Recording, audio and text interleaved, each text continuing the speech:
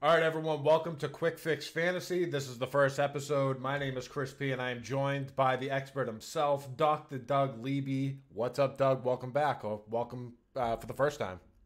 Yes, thank you. Yeah, I know we got to do a little bit beforehand with the original Quick Fix podcast episode, but yeah, this is the first time we're going to be diving in exclusively on fantasy. I'm definitely excited. I've mentioned it on social media a little, but like I'm pretty new to Call of Duty fantasy in general. Obviously, having worked with a team for the last 3 years, I'm not interested not playing any fantasy. But I've been a big fantasy player, a big DFS guy for a really long time, 10 plus years probably. And so yeah, I'm excited to go on this journey with everybody and like try to try to make us some money, be smarter betters. Absolutely. So it's like a brand new thing, where I've seen it pop up more and more. Of course, daily fantasy is a massive thing within itself with traditional sports. But more than ever, there's a lot of, analysts out there and people that, crunch all data and everything like that. Anything that, anyone could try to find more information or more of an edge, on these, daily fantasy apps. It's definitely come to the light a lot more. So I'm super excited to, learn from you and just, be here for the ride. But as someone who is not too familiar with, the layout, we'll start with DraftKings. The layout of, how we're building lineups or how people are building lineups within DraftKings. I know that there's like a captain spot, a couple flex spots. Can you dive a little deeper into, what really plays into the breakdown on this app? Yeah. So I'll start with, yeah, what you mentioned here about DraftKings. And then I do think like, it's important to note, like you mentioned the other big players, like, what we'd call like pick'ems contests, which is like what PrizePicks and Underdog do. And like, I'll try to contrast it a little bit to what PrizePicks, but we'll say PrizePicks, but we mean PrizePicks, Underdog, any site. I don't know in other states what's available, but so on DraftKings specifically, DraftKings, you get a set amount of salary. Players are all different prices based on their past performance, and then you draft a team which consists of one captain and five players, which can be of any position. They're just all called flex spots, and then you draft one team. The teams are typically lower cost. And they also don't score as many points. They only get points for things like rounds won or games won, where players get points for kills, they lose points for deaths, they get points for hill time. I think there's some other like minor things you get points for, but those are the big ones. You get 2 points for a kill, lose a point for a death. So on average, getting more kills is usually better because you're disproportionately rewarded for the kills relative to the deaths. And then hill time is a nice bonus for players that might not be huge, like killing players, but they get a lot of hill time, soak a lot of time. And then the other big dynamic in DraftKings COD is that you get bonus points when your team doesn't play a map. So they're called like do not play bonuses. So like if we team 3-0s, you get a bonus for not playing the fourth map and a bonus for not playing the fifth map. Both teams get that bonus though, not just the team that won. The team that wins in a 3-0 gets an additional bonus, but both teams will get a bonus for not playing maps. So that can be useful for both teams. If you have a quick 3-0, a player that's on the team that loses might get some additional points that might help them make more value. So I think we talk about value a lot on DraftKings because you have $50,000 to buy your players for your lineup. You have to use that money as efficiently as possible. So I mean that's basically what DraftKings is draft a lineup, try to score the most points possible. The payout on DraftKings for like a traditional tournament is that like you have a few hundred people enter. First place, you get I say like, so the $10 contest for tomorrow pays out 20 times to first place. So if you enter $10, you win 2,000 or what is it, $1,000 to it pays out 20x. I don't remember what it is, but the and then it's 16x for the $3 tournament. So you get a lot more money for winning those tournaments, but there's a lot more people entering those. So you can contrast that with Prize Picks. Prize Picks is it's just you against Prize Picks. So you play, you can pick any number of different player props. So the player props are how many kills a player gets in the first, second, third map, or the sum of the first three maps. So you'll see something like a BZ over under 6.5 kills in map 2. So will a BZ get more or less than 6.5 kills in the search and destroy? Obviously can't get 6.5, but will he get 7 or more or 6 or less? You can bet on either side of that. And so, and you can also only bet, you can't bet single players. You have to bet multiple in the same, what would you say, in the same slip. You need to bet at least two. And there's different multipliers for how many you get right.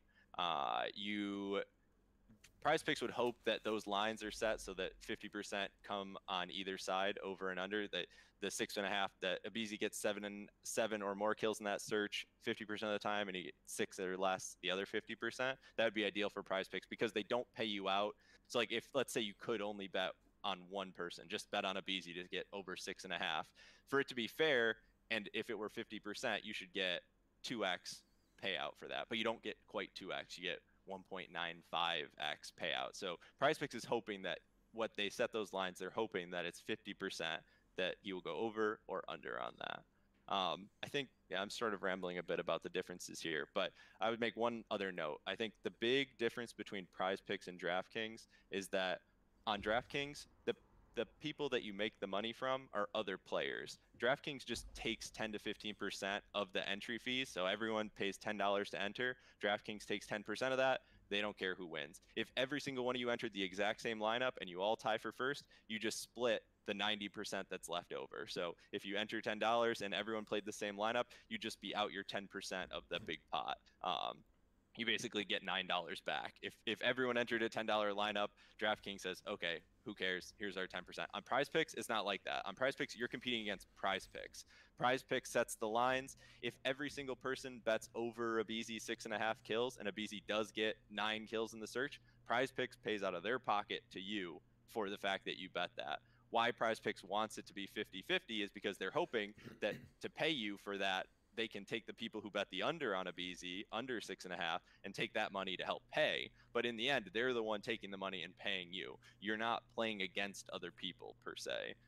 That's the big difference. I think it can be a little confusing because like the payout structures, especially when you're getting like multiple legs in the same, like what we'd say like a parlay, you're betting a lot of different things and you're getting like a 20x payout. It can sort of feel like DraftKings, where like you come in first, you get 20x your money entered or whatever. But the difference is you're competing against PrizePicks. You're not competing against other people. On DraftKings, all you have to do is be smarter than the next guy in the room. On PrizePicks, you have to be smarter than everyone because everyone's informing PrizePicks, and PrizePicks doesn't want to pay you.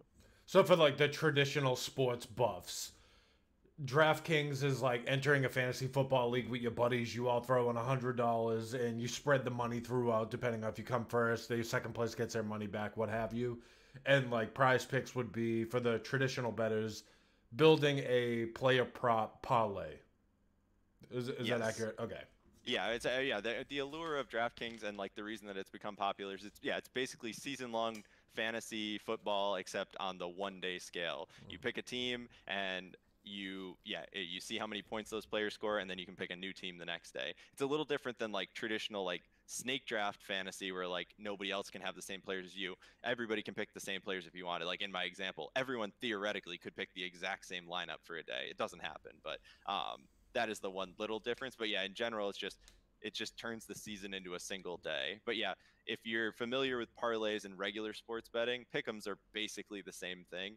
You're picking multiple outcomes that in most cases aren't correlated with each other, and then you're only getting paid if all of them occur. So like let's say in the most simple PrizePicks example, you can pick 2 players on PrizePicks. So on PrizePicks, if you get pick 2, you get paid 3, I believe you get paid 3x back. Yeah, you get paid 3x back. So like yeah, if I enter $20 on a two leg PrizePicks slip, I'll get paid $60 back if I win. So my 20 that I had originally put in plus 40 more. But like if we wanted this game to be fair, I should be getting, if I wanted to go on forever playing this game, except instead of with players, it was with coin flips, let's say. You had to pick, I only get paid out if both the coins come up heads. We flip 2 coins, they both come up heads. If I want to keep playing that game forever, I'd need to get paid out 4x my entry fee for it to be worth my time, or not to be worth my time, but to not go bust after a little bit of time. Because you have a 50% chance on the first, 50% chance on the second, 25% chance to get both, and you need to get paid out 1 over that to continue to play. So you see that you only get paid out 3x, so you need to be doing better than coin flips. If you're winning on there 50% of the time, that's not going to be good enough. You're going to need I think on a two play, you need to be about 58% of the time each of your picks playing to win. It's very interesting. It's a whole different world, especially for me. But I'm very, very excited. Like I said at the beginning, to learn from you, and I know that you've done a ton of numbers going into this. Talking about the upcoming weekend that we have with the Call of Duty League. We are going into Major 5 qualifiers. A lot of teams fighting for champs. A lot of good matchups coming on. Some lopsided, some pretty even. But how do you feel about diving into them? You ready for that, or? Yeah, no, we can definitely let's get into these games. I will say, just like for people listening, like we're recording this on Thursday, so we have a little bit more content to talk about for the Friday games because one, DraftKings has already posted their slate, so we can use that as an example for illustrative purposes. We can talk about the slate that DraftKings has already posted, the salaries for those players, and then also on sites like PrizePicks and Underdog, they've already posted for those first three games, which are Atlanta, LAG, Vegas, Texas, and Seattle, Toronto. We might spend a little more time on those just because, yeah, we've got some examples that we can give in here. The later games, maybe take some of what we're talking about in the earlier games and try to apply it. But yeah, we don't know what DraftKings will price the players for Saturday and Sunday yet. We don't know what PrizePicks will think the over-unders on kills should be. So yeah, just try to, we'll spend a little more time on the first three games since that's what's happening tomorrow. Hell yeah. Atlanta FaZe, Los Angeles Gorillas. Seems a little lopsided, no?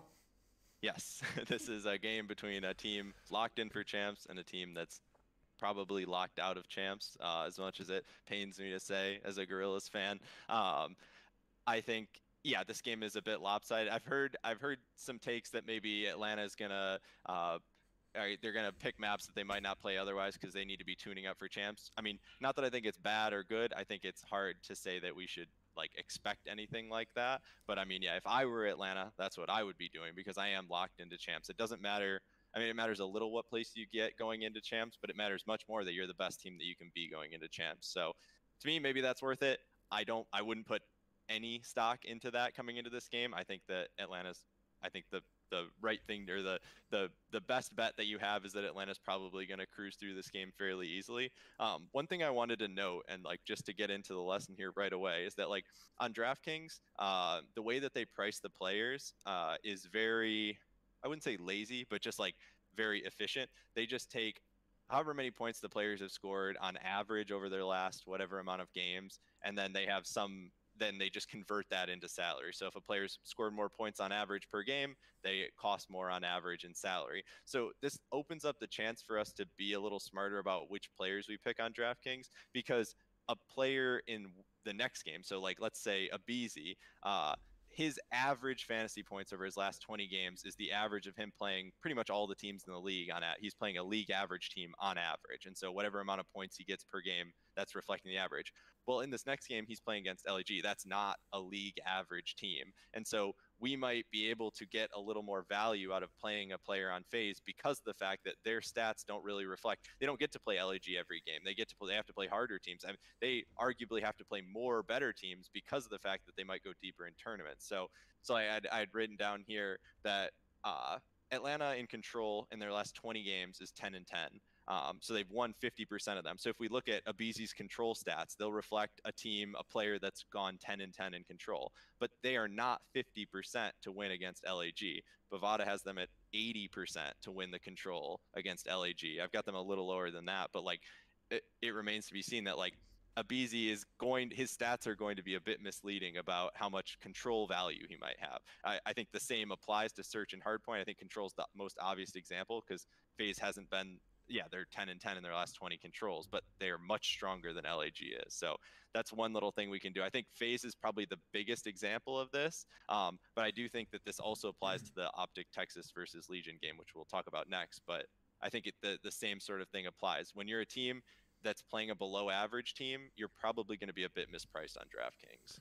Yeah, with a situation like that, right? So say FaZe and well, obviously we're talking about FaZe LAG.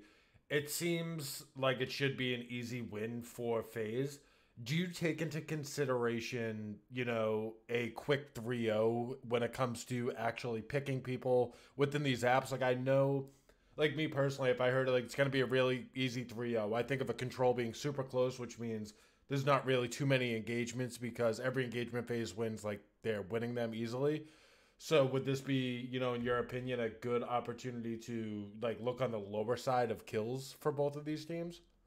Yeah, you bring up a good point, which is I think there are like three big things when thinking of so like yeah, game length or like the length of time that we can get kills is really important for prize pick specifically. So on DraftKings, I'll make a little note about DraftKings in this first because I think it's a little easier to explain. But like because of the fact that if you win the game faster, you tend to get more kills relative to deaths. Like if you look at the highest KDs are the KDs of players that won a game that only took 6 minutes or something like that. You don't see a game go 249, 250 and a guy going 65 and 40 or whatever. It's usually 40 and 40 or something. So in the short games, on DraftKings, because you get 2x the points for a kill relative to a death, even if the games are short, you get compensated extremely fairly for like the shorter games. But that is not the case on prize picks. On prize picks, we're just talking raw kills. So will they get 25 kills? Well, yeah, if the game lasts 5 minutes, it's going to be hard to get 25 kills. And so like I think the big three things that affect how long the game is going to go is, yeah, how likely a team is to win, what the map is the other big one, and then just like the lopsidedness of the maps themselves. So like in search or whatever, if you have a map that's 90% defense favored or something like that, that can help a team that's not as strong make the map go one extra round. And when we're talking in search, we are talking on the like the order of just one extra round in the game could make a big difference to get. Yeah, most of the over unders in search are like 6, 7, 8 kills. So like one extra round and you just need one more kill, that can make a big difference. So like I think those are the big three. I found that the third of those is not very impactful typically, but I do think that map plays a huge. I mean, a map can add one or two or even three additional kills in my projections in terms of like how many a player might get. So yeah, it's very important to be wary of how strong a team is and then what map. I would say if I had to rank the three, the map is the most important for dictating how many kills the team gets. The skill differential between the teams is sort of middling. It's a little important. I haven't seen many cases where a team can be so favored in a map of hardpoint that it or in a map of control or search I should say where they get more than a kill extra added on or taken away because the game is so short. But you're 100% right that those are the things you need to be thinking about on prize picks because yeah, you don't get any bonus points if a BZ doesn't get 25 kills but he goes 20 and 3. Like it just doesn't matter. So you need to be considering that. You said maps is a big thing too. So say it's like, hotel, where it's more close quarters than your embassy of the world. Would that be a situation where you would look towards, an SMG who's going to be getting mixy inside of like playing the hill? And I know that could play on both sides with, pick'ems as well as, building a lineup because, like you said, you'll get points for, hill time and all that stuff. But if you're getting in more engagements as an SMG, you're buzzing around, there's more of a chance to go higher on your kills. But when you say like maps, do you also take into consideration what role these guys are playing before you pick them? I wouldn't say that I explicitly am thinking about the role because I think that the past performance of the players should be indicative of, or like, yeah, should sort of bake in their role a bit. So what I think is probably most important from what you're saying there is that like, let's say, yeah, so I guess actually let me back up to one really important thing. On prize picks, you get one big advantage, which is that the lines will stay up even after we know what maps they're going to play in the series. And that's a huge advantage that cannot be overlooked. I think in general, and like you see this in many sports that like people say you want to play prize picks as early as possible before they move the lines on these players and stuff. Like typically your sports bettors, your professional sports bettors are either staying up till 1 a.m. to wait for prize picks to post lines for a baseball slate or something to try to get the freshest, like most naive numbers. But that is not always the case in COD because in COD, yeah, 30 minutes before we suddenly know that the team's playing hardpoint on Hydro, which plays incredibly slowly. That's a huge piece of information. If you're betting that the night before, you're betting without a really key piece of information that other people are going to know. And so like I would say that first. But then okay, let's say we're in your hotel example here, and we want to know we're trying to decide if the SMG role that the player plays is important. It could potentially lead to more kills. Well, one, if they've played that map in the past, we should know how fast they play it. We can look at that. But also, we should be able to look at a game that they played on Hydro and sort of adjust for that. Like SMG players that play on Hydro get X amount of kills less than their average. So we should be able to extrapolate from that. If we know that on Hotel SMGs get a little bit more, we should be able to basically do the math. That's what I'm doing, is like looking at the players on all the maps and then adjusting for their the map that they played. So I'm looking at a past game. He dropped 25 on a Hydro. Then I would say, just from that one map, we'll make it simple. If he dropped 25 on a Hydro, I'm thinking he's going to drop 28 on a Hotel hardpoint. And like, so suddenly by playing a Hydro, I've informed my like betting on a Hotel game as well. It's interesting. Okay, so with that's obviously great information for this matchup. So one thing I feel like could be beneficial for us before we move on to the next matchup, one last piece of knowledge for the people going in there. Like one thing to look for that could help them, inform the player they're actually going to move forward with. One thing to look out for, if you would.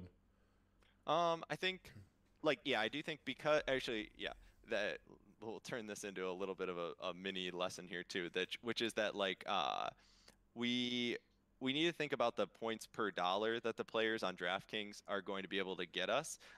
Points per dollar is a big thing. Like I mentioned before, DraftKings is pricing their players, it seems, mostly on just their average performance in the past and then multiplying it by some amount. I was saying earlier that I suspect it ends up being about 11 points per $1,000. So a player that's $10,000 should be on average getting 110 points. And so like in positions I mentioned before, like phase guys, their average performance relative to how they might do against lag is going to be pessimistic of their performance. So like, okay, I want to maybe get some phase guys in my DraftKings lineup.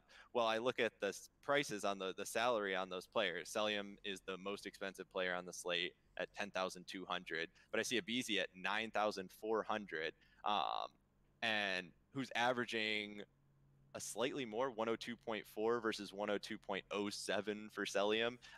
So like both those players are averaging 102 points, yet Celium is $1,000 additional dollars. And so now I'm looking at that and saying, for a points per dollar basis, if both of them on average score that many, like I like a BZ a lot. I think a BZ is great for that. Like, yeah, that can be the beginnings of you building out a lineup, is start by saying, okay, I know phases might be a little underpriced here, so who on phase do I like? Well, yeah, it's sort of just it's helpful that that Abizi literally has more points per game than Celium, but like you could say, even if he had a little bit less, for $1,000 less dollars, you should be willing to get almost 11 less points. And so yeah, I think, yeah, like looking at this game, I like Abizi a lot just from that standpoint. It's like, without even having to run the numbers on what I think he's exactly going to do. I know, one, just from the fact they're playing lag, he's going to be a bit underpriced, and two, compared to Celium, he's a bit underpriced. I don't even need to know his projection to know that he's probably going to be a pretty good play. I like that. Boom. That's what I was looking for right there. Dr. Doug. All right, cool. Move on to the next one? Yeah. All right, cool. Next one, we have Las Vegas Legion versus Optic Texas. Yes, I think this is a game. I mean, I've been very vocal on social media about the fact that like I was skeptical of Vegas's abilities going into the major. Obviously, I gave myself a big pat on the back when they lost or whatever, although it was disappointing. I love a good Cinderella story as much as the next guy for sure, but like I think, I mean, Vegas playing arguably the four worst teams out of their 5 games, although they did also beat Toronto. They played 4 really bad teams leading up to the major. They just hadn't proven anything to me. I mean, and also like when I do my projections, it's based a lot on strength of schedule. And so like my projections were also fairly low on them because they just hadn't done anything. It wasn't that they were bad because they'd won their games, but they just hadn't really proven anything. And then I think they went to the major and sort of realized they might not be as good as some people were thinking. So I think that this is another juicy matchup where Texas is probably in the same spot that FaZe is in, where they've been playing pretty well as of late. They obviously, because they went deeper in the tournament, they had to play a lot of tough opponents. Their average stats might look a little depressed compared to what they're going to be able to put up against Vegas. I honestly think that the Texas spot is a lot like the FaZe spot, and that like, yeah, they're playing a team. I'd say the only big difference here, if you want to be on narrative street, is that Vegas obviously like they need this really bad. Optic is already qualified, but Vegas need this really bad. They have a really tough stage ahead of them. Any of these games that they could, if they could take this game off Optic, that would be enormous for them to in their chances to make champs. So obviously they're going to be coming out 100%. I'm not really a guy who buys into the oh they're going to come out at 110%. Why weren't they giving it before? So I don't put a lot into that, but I do think that like that's maybe the only slight difference here. If I'm Atlanta, I'm just beating down on a team with no chance. But with Texas, like yeah, they've got something to play for. I do think like you look at the DraftKings prices for some of the for Vegas. I see Clayster is the second lowest priced player on the slate. TJ Haley is the fifth, fifth most least priced player on the slate. I don't hate that. I think that again, we talk about points per dollar. Like they are extremely low priced for how many points per dollar they can put up. If you're putting a player like that in your lineup, you're going to be able to get more Celium, more Abizi, some scrap, Dashy players that are really expensive. Dashy is really expensive, 10,000. So yeah, I think it's so like yeah, if we use this 11 points per $1,000 like benchmark that I've been using for Clayster, he would need to score 68 points. I think he's done that in all but like a handful of games in his last 20 or something. I thought I had it written down, but I don't. But yeah, like that's a great example. It's like if I assume 11 points per $1,000, I look at Clayster, I say, okay, all he needs is 68 points to make value. That's not a lot of points. And you start to scroll back through some of these players like recent games, you start to notice there are some players back here that are easily hitting these numbers most of the time. And all that says is, okay, well now you're gonna have more room for a guy with a huge upside. I don't expect Clayster to ever drop 140 or something, but it sure helps me afford a guy like Pred who might get 140. So I How, think that's one thing to look at here with yeah, Vegas. and how would so like I'm looking at it now as well. So you have $6,800 for TJ. Lot of love for TJ. I just want to throw that out there. Projected at 76.4, and then Clayster's cheaper, but is projected more like points. Why like shouldn't that isn't that a little backwards? Yeah, like if they were literally just taking the average points per game and multiplying it by their factor, they should. I yeah, I mean, who knows how DraftKings actually makes the pricing? Maybe more recent performance would suggest that those players or like recent games, maybe they're weighting the more recent games more. I will say there's a lot. There seems to be some nonsensical pricing on DraftKings. I wouldn't expect, and this goes all the way back to the first thing that I said, which is like, who are you making the money from? You're not, DraftKings isn't paying you to play DraftKings. You're paying DraftKings to play DraftKings. DraftKings could put up I mean, they can't do this because it would make the game incredibly lame and boring. They could make everyone $1 on the slate, and they still make 10 to 15% of the entry fees on the way in. So like, if you start to like get into the headers like, oh, DraftKings knows more, they've got some intel that Clay is like not as strong of a player or whatever. That's not what it is. Like, it just doesn't matter. Like, that's why I tend to think that they go for the laziest approaches, which maybe this makes it seem a little confusing. You're like, well, yeah, if it was the laziest approach, Clay should be more than TJ. But I don't know. You would stay up all night if you lost sleep over DraftKings pricing discrepancies. Like, yeah, that what was it last week? They had a team that was like a huge underdog, is like the second most expensive team on the slate or something like that. Like, it's nonsense sometimes. So yeah, I wouldn't. But yeah, I mean, hey, that's edge for us. If other people are just looking at this, maybe they're not thinking about that. Yeah. Um, So one thing I noticed when I pulled up the app too, and you might have said this at the beginning, but I found it interesting. Apparently, you get points for people that plant the bomb. yes, yeah, you get points for plants. I have never delved into the predictability of bomb planting. Mm. I mean, if there are players like, I don't know, I mean, the person who jumps out, because I know the league has tweeted about Joe DeCeves being a big bomb planner in Search and Destroy. One, you're not getting a ton of points from the bomb plants, but two, like let's say Joe DeCeves was repeatedly the best bomb planter in the league. That would show up in his points per game, the same as everything else. I do think yeah. I think we'll save the tangent on predictability of individual stats within the DraftKings point system for another day. But I do think that, like, yeah, if you're just going on points per game average over time, you're not considering the fact that, yeah, things like bomb plants are probably less predictable or more variable over time than things like kills or kills per minute or something like that. And so, like, you might get a little lost in the weeds if you start saying, well, this guy averages 2 plants per game because maybe some games he has none and other he has 10 or whatever, where kills is not like that. So we can talk about that another time, but I do think that that is an important point here, is if you're just looking at overall points per game, you're mixing up, or like you're putting a bunch of stuff together that maybe isn't all the same. Yeah, that makes sense.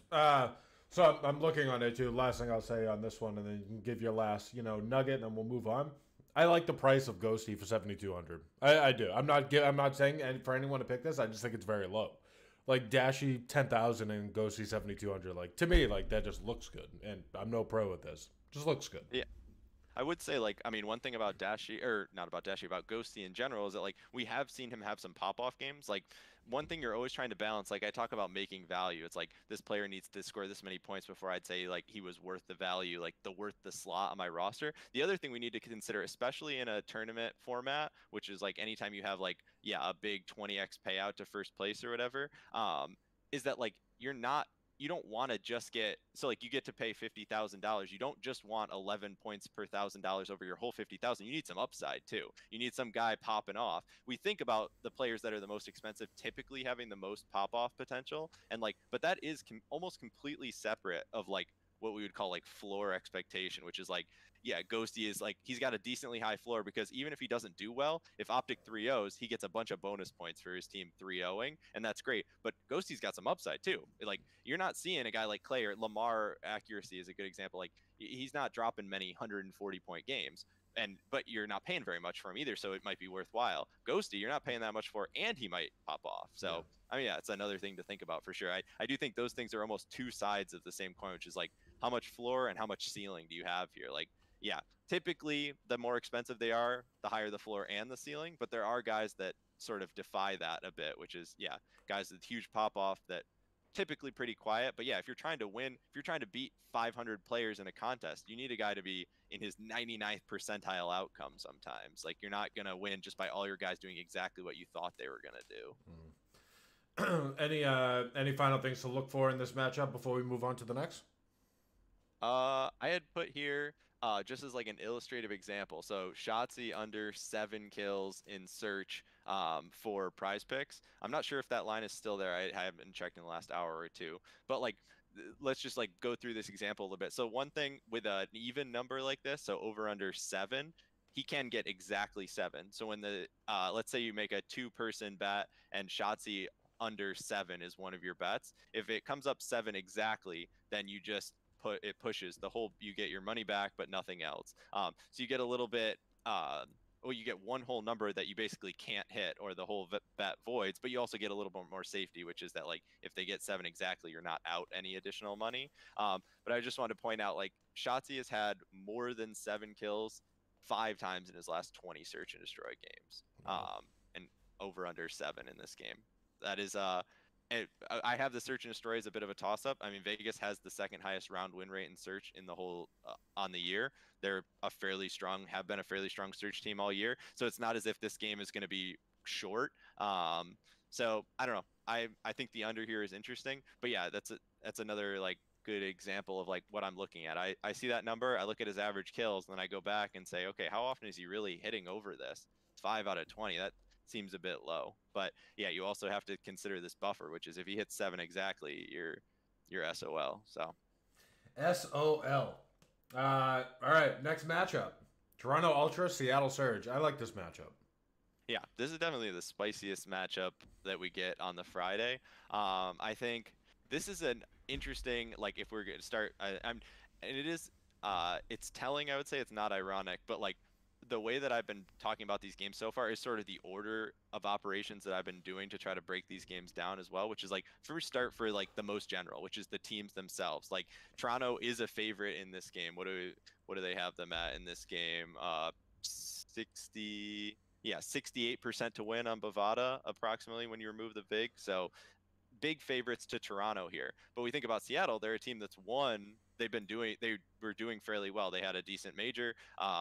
They've been a fairly average team, but they're in a bad matchup here. So this is the opposite. I'd say Toronto is in about, like, them playing Seattle is about playing league average for them, like the average team that they get to play. So they don't have the phase and the Texas effect here where they're playing a really bad team. So like they're probably a little underpriced. I'd say Seattle's a bit the opposite though. Seattle doesn't always have to play teams like Toronto, but they are playing a team Toronto today. So I think that makes me a little weary of Seattle players in DraftKings. I think Pred it seems a bit immune to this a bit because he'll just go off even if the team is losing. He's liable to go 40 and 30 and lose by 100. So like I think he has a lot of fantasy value, but he's also priced extremely highly on DraftKings. What is he? Yeah, 9,200.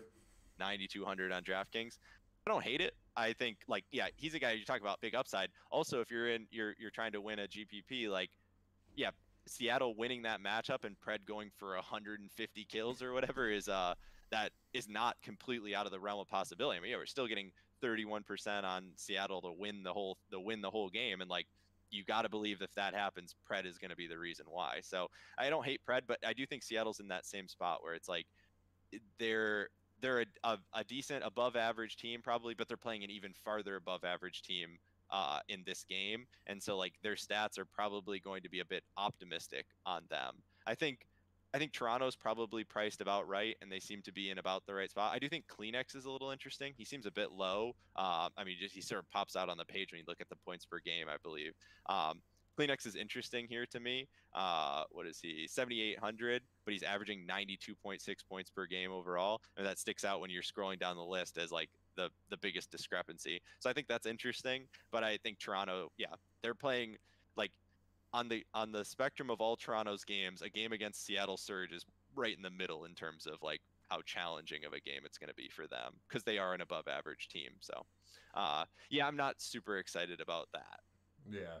So with Toronto is good for champs. Seattle good for champs? Seattle is not guaranteed champs, but I mean I have them very likely to make champs. I don't think this is a must-win game for them to cement champs. I would say I mean like if they do win this game, I'd say that's probably good enough. But I guess some people have brought up to me that Toronto's not necessarily a lock for champs. I said I ran 10,000 simulations and they made it in all of them, which means even because like with that many, you're getting many of the really unlikely outcomes in the simulations, and they still made it in all of them. Apparently, there's some tiebreakers that are possible for them to lose, to not make it still. I have them, for all intents and purposes, 100%. So theoretically, they haven't qualified either. So both of these teams are in the rare spot where both teams have something to play for, I suppose. But if I'm Toronto, I'm not losing any sleep worried that I'm not going to make champs. I've got them at 99,999 or whatever. So yeah, maybe I'm the person Seattle, that's like I like you said at the beginning. I don't really look too much into like how much they needed or like they're going to come out 110%. I am complete opposite. I'm like, oh, they got something to prove. Like they're going to be in their bag for this game. So maybe that's me. I have to break out of that. But I always believe like you really need this game. Like this person's going to go nuts. I do think it can be dangerous to like stick yourself into too big of a narrative sometimes, especially just in sports betting in general. I mean, it is certainly fun, and it's just so easy to backfit. Like after the game happens, it'll be very easy to say, well, Seattle, they won, so like they realized that they weren't guaranteed for champs, so they came out super strong. But I don't know, coming from a team background, I mean, obviously I was on LAG, so like we weren't always playing in like the most high gravity situations or whatever, but I never once believed that the players were not giving 100% every time. Like there's just they have too much to play for in their own right in every game. Like with the shortness of salary or the shortness of contracts and stuff like that, like no player is just taking a game off. So like I'm not a believer in the 110%, and I believe everybody's going 100%. So I don't know, it just brings me to this logical conclusion. It's like everybody's going hard. But yeah, I do believe in tilt though. If the opposite can be true, which is like you get down in a series and the series is really important for you. I see this with Vegas. Like I do believe in that, and maybe I'm just superstitious, but like I believe, if I'm Vegas and like second game is a must-win game, I think for them, they go down 0-2 in that series, I'd be slamming map 3 them to lose because like I know how I would feel in that scenario. I'd be like, great, my champs dreams are just dissipating in front of my eyes. So. That's funny. All right, so yeah, that's a good match. Do you have any little tidbits before we, move on? What are you looking for? When you're a lineup, what are you looking for player wise? Of course, we're not telling you, who to pick, but anything jump off the page to you other than Kleenex. Yeah, I think accuracy is really.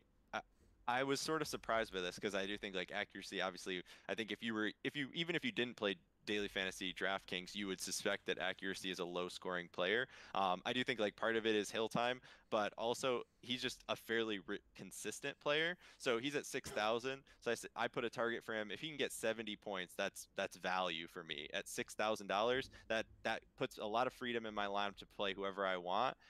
He has not gotten 70 points three times this year since 2023 started. He's only not gotten 70 points three times. So, I mean, like, that's major consistency for a player who, yeah, doesn't always light up the scoreboard. I think that's very interesting. It just gives you a lot of freedom. So, it'd definitely be a guy I'd be wanting to mix into some lineups just because, yeah, at 6,000, it's just, you really don't have to do much. Like, even if you lose, he'd probably be better off getting 3-0'd because he's going to get so many points from the bonuses that like it'd be worth playing because yeah, now you're going to be able to get a BZ and Dashy in your lineup or something like that. So I do like accuracy a lot. I do think to point out one prize picks play that I think is interesting here as well, which is that we look at Mac under 6.5 in search. He has gone under 6.5 in 15 out of his last 20 games. So the same as Shotzi. Only 5 misses out of their last 20 games there, and they have a below average chance to win the search this time around. I think, yeah, that one definitely jumped out to me as like probably the most mispriced seeming line here. I will say one thing, which is that like uh, the lower the kill totals, like when we're talking about search, we think of like a player's outcomes in kills to be like this normally distributed kind of just like they could get a little more, they could get a little less. In search, you're getting so close to zero, they're max never dropping -2 kills, and so like you do have to be cautious here. Like there is a I come from a like a probability distribution theory statistics background. I think about that sort of stuff. You don't need to think about it like that, but just know that like because you can't have this normal distribution anymore when you get towards zero, you've got to get something. And so like it tends to, if you think about it just everything normally distributed, when you think about search and destroy kill totals, you might start to think the under more often than is necessary. Like he has to eventually get a kill. Like he can't get negative kills in a round, and so eventually he will get kills. And so like yeah, do be wary of that. That is something you don't have to worry about in hardpoint because they're also never dropping 1 or 2 or 3 kills. Like they're always gonna get some. So I mean, I think they could. I played on a land not too long ago. I dropped 3 against a top challenger team, so it's definitely possible. But wow, I was very proud of those 3. I'll tell you that. hey, I took you over two kills in that game, and I You're was pretty welcome. happy. You're welcome. You're welcome. All right, next we have Minnesota and London. Minnesota, is one of those bubble teams. Hey, it doesn't matter. 110% doesn't exist. But I'm just saying, they're one of the bubble teams. Yeah, I think this game is interesting. Obviously, it's a home series game, so I think there'll be some rhetoric around the fact that they'll be better because they're playing at home. I mean, I think they'll be better because London's not a good team, not because I think the home field advantage makes that much of a difference. I do, for the record, I will say, I've seen some really hot takes in my opinion about home field advantage and stuff. I do think it makes a difference and I'll go as far as to say I'll go on the record and say that I think that when you're playing in front of a home crowd like Optic at the major or even at a time where you're playing and there's a lot of crowd that's rooting for you, that does make a difference. Like people who thinks it doesn't just because like yeah, I've seen it overgeneralized where it's like, oh, they're getting scared because the crowd is rooting for the other team. That's not how it works. Like, but that's not how it works in professional sports either. Steph Curry's not getting nervous because the player like the team is or like the crowd is chanting for the other team. It just happens to improve the home team's chances. But I don't think it makes a difference here. More than 0.5% or something. So I think Minnesota probably does a good job here. I think this is a situation where yeah, Minnesota gets a below average opponent. Minnesota's probably in a pretty good spot. I've got them over 60% to win the respawns. I think that respawns, we didn't really touch on this, but respawns disproportionately affect your scoring in DraftKings. Because you get points for kills, the respawns are going to be where most of your kills are. So another nice little edge you can get is look for players that aren't as good in search compared to hardpoint and control, because they're going to be getting more of their kills from those modes. So if you see a team in a bad search matchup, you might not need to steer as far away from it because it's the difference between them getting 6 and 8 kills. Where in hardpoint, if you get a good hardpoint matchup, you can get 10 extra kills or something. That's 20 points. So I noted that about Minnesota, is that their respawn game looks strong relative to London's, regardless of how the series ends up coming out. If London can steal some searches, make the game interesting, I like Minnesota in the respawns. So that's something that jumped out to me right there that you said, which is good knowledge for, someone who's newer to this. If it's someone that, does not have much potential when it comes to respawn, it's probably someone you should be wary about picking, correct? When it comes Yeah, to like when it comes to like DraftKings as opposed to, betting an under on PrizePicks. yeah, I think in general, I'd say in general that is true. I mean, obviously, if it's just the kills aspect of it, it should reflect in their price over time. But yeah, I think that you can be a little faster than DraftKings is to adjust their prices if you start to realize players that are getting more of their kills from search. Like, let's say you see a guy, this is a good example. A guy gets like a 16 kill search game or something like that. DraftKings increases his price because he scored more points per game now. Very unlikely he's going to get 16 more kills in the search, and like that's still a lot of kills. And so yeah, I would expect to get, like, I might fade a guy like that, or yeah, a guy gets 1 kill in the search and his points per game goes down. Well, it doesn't matter. Even if he's pretty bad, his mean outcome is still 5 or 6 kills. Probably he's not going to get one again. So like, yeah, and then I'd be high on that guy maybe if he drops 130 bomb in the hard point. I don't care if he drops 3 in the search. Like, I'm still getting all my points. So yeah, I like players like that. And you're right. Try to avoid the players on the opposite end of that, where it's like, man, yeah, this guy's averaging 12 in search, but also 12 in control. Like, Yeah. that's not the spot you want to be in. Yeah, and I one more thing. I asked it the complete opposite side, but I want to just kind of bring it full circle. There were some games at the beginning, Atlanta, LAG, that have that 3-0 potential. So you're looking at it from a lens that this is going to be over fast. What about like a Toronto and Seattle that could go the distance? It could go a game 5. Like, how do you take into consideration like a situation like that where it could come to a game 5? Yeah, from a DraftKings perspective, so I've done a little bit of like looking into this. I would say, so like, basically the question that you're asking, although you might not realize, is basically how well compensated are we for games not played in the DraftKings scoring system? Like, am I better off having my guy get the chance to play 5 games and get kills, or am I better off just taking the free 20 points for a 3-0? So you get 20 points for not playing the hard point, plus another 5 for not playing the search. So my free 25 points for the game being a 3-0. Am I going to get more than 25 points or less, is basically the question we're asking. From what I've seen, you are more than well compensated for 3-0ing. So not that I stray away from potential game 5s, but I'm not worried about trying to find close matchups. And I think that you start to lose the value even more here, because if the team does go game 5 and they don't win, like, you are in a worse spot. Like, your players have played more games, but only won 2 out of the 5 of them. Like, you're in a worse spot than you might be otherwise if you pick a team more likely to 3-0. So yeah, I will say this brings up a bigger point that we don't need to go deep into, but like, when you're using DraftKings or PrizePicks, we're not talking about betting the games, like going on Bet365 or something and just betting the money line on a team to win or whatever. You should be using that information to try to inform your picks. So like, I can go on Bovada or Bet365 and see what their odds are on a 3-0 victory. I can look at like the spread on the game and get the approximate, if I try to estimate the VIG that they're taking, approximate chances of 3-0. I can use that information to help me build DraftKings lineups. Like, yeah, I'm estimating myself personally the chances of 3-0s for all the games, and I use that as part of my pick. Like, I'll play more phase guys because I see that the implied probability of phase 3-0ing is high. Like, period. Like, and so like, I think if you're not using Vegas to try to, or I guess I'll say the bookmakers, because saying Vegas is confusing in this sense. If you're not using the bookmakers to help inform your decision, and the other ones, like, you're just missing a big resource. Like, they take a lot of money in. Like, yeah, maybe PrizePicks or DraftKings alone doesn't have a huge incentive to be super accurate, but I mean, these big books do, at least to some degree. And so yeah, why not use that information to try to help you? Yeah, so like 3-0s is a big one. Look at the book, see what they think the 3-0. I mentioned how, like, yeah, search performance is not as important as respawn. Look at the map 2 win odds for these teams. Maybe, or well, I guess maybe look at the map 1 win odds to see if they're maybe more favored in respawns. Like, use that information. It can only help. Yep. Any final things on Rock or Ravens? Nope. I think, yeah, no, I think we're good. Good. Moving on. Vegas is back, not the bookmakers. the Legion.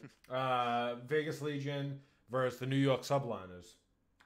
Yeah, I think this is a game, especially on DraftKings, and to go back to the fact that like on DraftKings you're playing against other players, and like you want, I think people in general are still just high on Vegas. People have got that Vegas hype. People think that Vegas is still a strong team. They think they underperformed at the major, where I would argue they performed to their capabilities at the major and they overperformed during the stage. So I like New York here in all four, like in DraftKings format for sure. I think New York is a strong play. I don't think that the bookmakers were fooled by their hometown brethren here. The bookmakers have New York as huge favorites in this game, and I think that's accurate. And so yeah, if I'm going in, I'm thinking maybe I get a little bit of an edge here because yeah, guys like TJ or Standy are going to be higher owned because people like Vegas in this spot and they know that, yeah, maybe they're like you, they're thinking, I'm thinking Standy's given 130% in this game. I got to own him. Maybe you are wise. Even if he does go off, you're probably wiser to play against it because, yeah, you're getting paid out a lot more if he doesn't hit those big numbers. And so, yeah, I do think this is what we would call a trap game. I think people playing Vegas are going to get trapped. When Vegas gets insta 3-0'd, they're going to be like, damn. And then if Vegas does win, they're gonna say you're an idiot. But you just need to remember, like Doug told me I wasn't an idiot. This was the right thing to do. Trust the process. Trust the process. Yeah, but there's a get out of jail free card. You just say the ping, and you're all good. Like, oh yeah, it was just the ping, and boom. I mean, if this game was played on LAN, it would have been different. Yeah, that's what I'm saying. That's what I'm saying.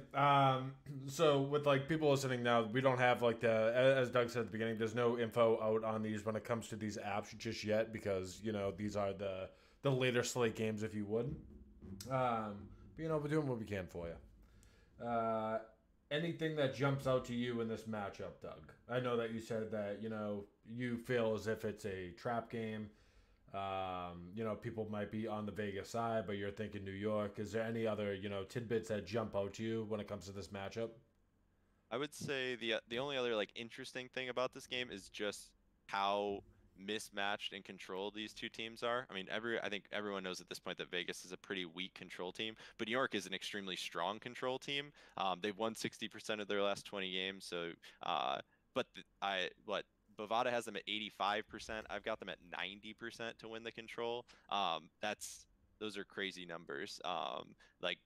Yeah, now we're in the territory of talking about a potentially shorter control game. Even New York is so strong. It certainly depends on the map, though. Yeah, like I mentioned, maps that are really one-sided can really help teams get to the game, to the round 4, round 5s, even if they're much weaker than the other team.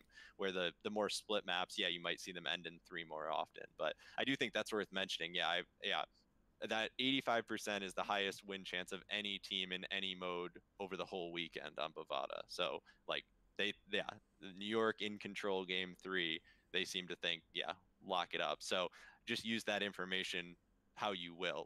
You can use it on DraftKings to say, okay, those are free respawn points for my New York guys. But you can also say, yeah, from a PrizePicks perspective, maybe looking at Vegas unders or New York unders, even saying this game might be short. Yeah, I'd like some Vegas unders. I don't know about New York unders without looking at it, but I would imagine Vegas players will be they'll be really low because Vegas is always bad at control. But I would say, yeah, they're even worse than normal here, playing against a really strong team. The unders might be strong. Good info, Doug. I like that. Use the info and use it to your advantage. Moving on, we have Minnesota Rocker versus the Boston Breach. Definitely a lot at stake with this matchup. How are we feeling? Yeah, this is a huge game for both teams. Played on LAN, home game for Minnesota again. I think this is the game that sort of puts to the test the question of whether the home field advantage really makes any bit of difference. Because yeah, Vegas. I said Vegas again. The bookmakers would have you believe that, yeah, Boston is a strong favorite here. I tend to agree. But yeah, you might see some action, especially on DraftKings, going the other way, trying to get some on LAN second game warm up cheese. So yeah, I do want to say though, I do want to say they are going to LAN, but it is still an online game. I think that's important to note. It's important to note, that they're not on the same network. Not that I know, but it's an online game. they're not on the same network even when they play True. at Esports Arlington or whatever. I remember that was the big thing last year. I don't know if that's still true, but every year when we went to Arlington, yeah, we were playing online against people 5 feet away from us Yeah. or whatever. But yeah, yeah, so as you said, we still have the ping card. Just because they're 5 feet away doesn't mean that we can't hold the ping card. Yep.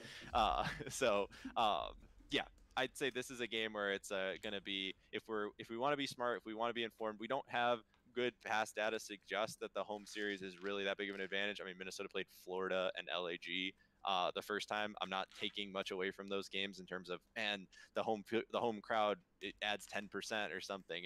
I'm not believing that yet. So as like a better who wants to be well informed, I'm saying I'm taking these numbers at face value. Like even if this game had been played online from the comfort of their own homes, I'm still liking these odds. So yeah, take that for what it's worth. But I think, yeah, Boston Breach could be strong here because some people are going to believe, especially when Minnesota inevitably 3-0s London in the first game, because London isn't a strong team either, and that could totally happen.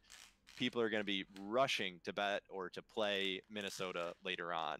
They'll love that Especially narrative. with the roster change for Boston, bringing Vivid back into the rotation. Like they don't know, what's Yeah, going on it's with the new true. player.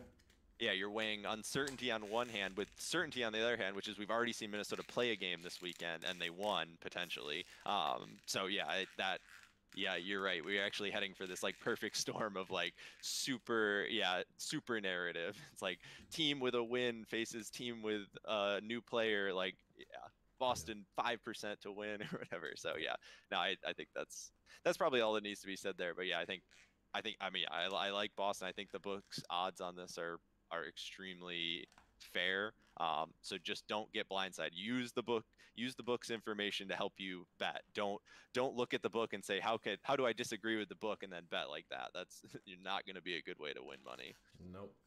All right, Toronto Ultra, LA Thieves, another good matchup. Yes. I had mentioned it before the show, but like some of these later games, so what is it? So Toronto, LA, and then New York Subliners, Thieves, specifically those two games are they're just and then phase against Optic. Yeah, well, yeah, three of these games out of the last four are just like extremely close games. I mean, banger games for sure, no doubt about it. But as we talked about, like because you're more than well compensated for blowouts, like it makes me less interested in these games where there are closer, like yeah, when it's a closer matchup. Because yeah, I don't want to be stuck in the game 5 holding the player on the losing team. Like that is just going to suck. And I don't want to play a team that is maybe a little cheaper on DraftKings, but yeah, could potentially lose in game 5. So yeah, so like this is the first of them, but well, I'm saying it now so that when we get to those games and I say the same thing, like yeah, I think it's a tricky game. How do you if you have really strong conviction one way or the other that Toronto or Hunter T is stronger, like maybe you play off of that. But I mean, I tend to agree with the book here that I've got LAT a bit stronger than Toronto, but only a bit. I think they match up well against them in all three modes. I don't see a mode in which they're particularly favored. So yeah, I don't know. I don't get excited. I think this is going to be a situation where when the DraftKings lines come out, you're going to want to play directly to those, like whatever their average has been. Look at that, and then are you getting good value at that? I'm not going to be projecting any of these guys to explode or yeah. So it's just tough. Yeah, you can have situations where some of these guys that have been playing really well, yeah, they're playing against another really good team. They don't do as well. So these are games I would try to stay away from in general, unless you got some strong conviction one way or the other that it is favorable for a certain player. I, yeah, I'm pessimistic. Are you pessimistic kind of on the remainder, of the weekend just due to how close, the matchups actually are? I think Florida LAG is interesting, Yeah. especially because Florida LAG is so Florida LAG will be on Sunday. So Florida LAG will be the first game on Sunday. I think it's interesting because so we've got Vegas having Florida as not big favorites, 60% favorites to win against LAG. And the other two maps here are Optic against FaZe and New York against 100T, which are I would say fairly even matchups. Let's see, Vegas has 100T as decent favorites over in New York, although I would my model would tend to disagree. I would say it's a bit closer than what they have it at. So I do think that that game is interesting because of the fact that it's the only, it could be potentially the only game on that DraftKings slate that has like some big upside, some 3-0 potential. I don't see Optic against Texas or New York against LAT being a 3-0. And so like, yeah, I might be wanting to bet, especially if I see how Gorillas play in their first game. I might be willing to take some Florida potential 3-0 action here at pretty low prices, I would imagine. I can't imagine that DraftKings jacks up the price of the Florida guys for that match, even with probably a decent Vegas line. That's just my hunch because everyone in that game is going to be so low price or like so low points per game. I'm very curious to see what they'll do with that game. But that game, that's a game you should watch out for because yeah, if you wake up on Sunday or I guess Saturday night, you see the lines and yeah, you've got Florida guys really low.